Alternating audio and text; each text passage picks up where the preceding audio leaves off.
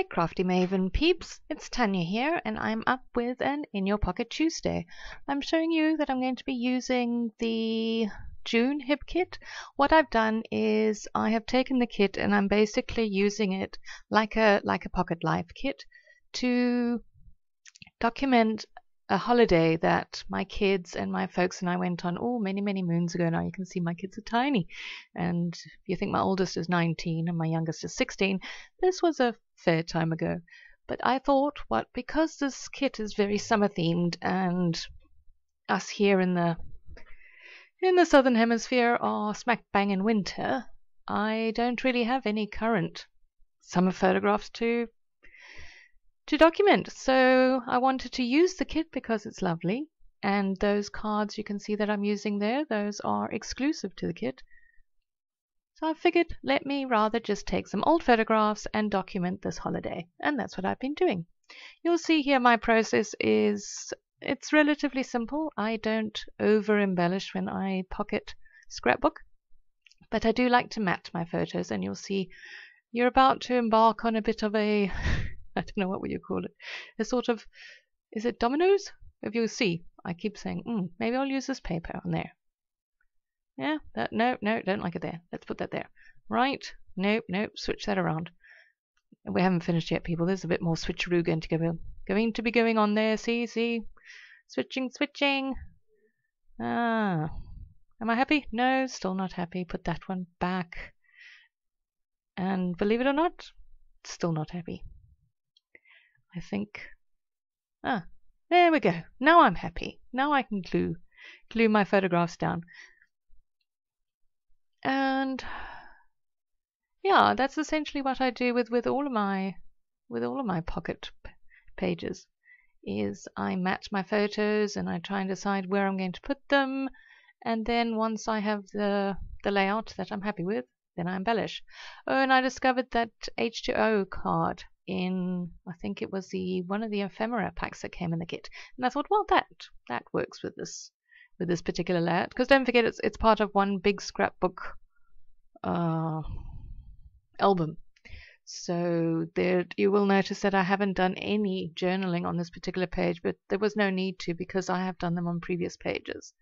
And there I just named my youngest my little mermaid, because, well, she looks terribly cute there, biting on some sort of toy or something. Don't they always do that when they're small? Everything goes in their mouths.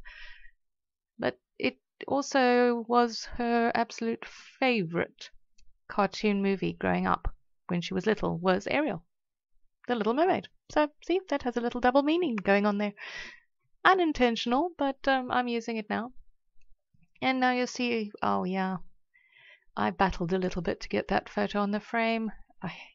Sometimes life is hard and you have to fight with your scrapbook projects. It's really not fair. Those are wood chips from, I forget now. It's been a while since I took this kit out to work on, so you'll forgive me if I can't remember half of what is, half of the manufacturers of these. And I figured I would create a title page and use up some of those very themey stickers on that sticker sheet. But I didn't like the way that was looking, so I went and pulled in a bit more of that pattern paper, and now I'm sticking my sticker on. And no, silly woman, my title's a swimming adventure, not adventure with swimming. And then just gluing those chipboard. That's from the Poolside collection. In fact, a lot of this is from the Poolside collection. That's where the H2O card comes from, the ephemera pack of the Poolside collection. And please forgive that bright flash of red. That was my head. I have bright red hair, and particularly when a light shines on it, it's even brighter. And I'm just putting a few little words down there on that one. And I had colored the other wood chip. Oh, sorry, this did skip a little bit because my battery ran out, so I had to get another battery. So we skipped ahead a little bit. I am then framing that card as an exclusive card to the hip kit. Putting on some more of those poolside stickers and a couple of stars. As you can see, it's definitely not over embellished at all. I think that's the idea sometimes. If you want to do just a nice quick layout, just to put a few things on and not overthink it too much. I have a feeling that I overthink sometimes, and one doesn't really need to, you know? It's not that complicated. Scrapbook Philosophy 101. Don't overthink it. Stay tuned for Scrapbook Philosophy 102. No, I'm just talking nonsense. And I'm just doing a few finishing touches, going to color that little wood veneer that says fun as well, just to bring in a little bit of pink there. And I think the only other thing I add, oh, see, I'm still moving things around. I tell you, if I was any of those pieces of paper, I would be very confused right now. Well, I just wanted to add a little bit to that card because I felt without something to it, you know, I felt I hadn't really done anything with it, and it brings in the colors of the surrounding cards.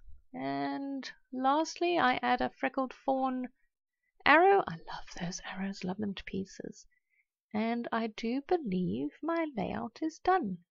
I'm showing you photographs of it in its page protector. The reason why I wasn't working with a page protector is because the way I'm set up, you get terrible glare. So there you can see the finished product, and I'm so glad that you have joined us in watching, and please come again tomorrow because there will be another Crafty Maven Getaway video. So thanks and enjoy the rest of your day. Bye.